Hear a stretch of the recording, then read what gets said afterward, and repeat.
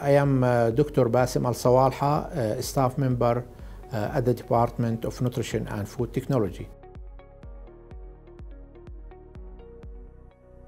The title of the program I am talking about is the Master Degree in Food Science and Technology, which is located in the Department of Nutrition and Food Technology, and it is mainly composed of 34 credit hours, including teaching courses and the thesis. And this program is accredited by the Higher Education Accreditation Authority.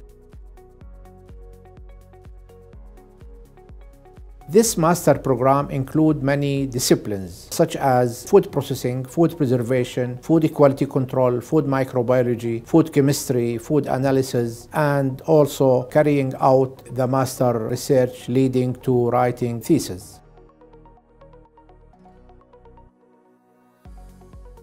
The teaching methodology in our department includes lectures, discussion groups, studying special cases, preparing term papers and writing reports, and of course writing the thesis at the end of the student research.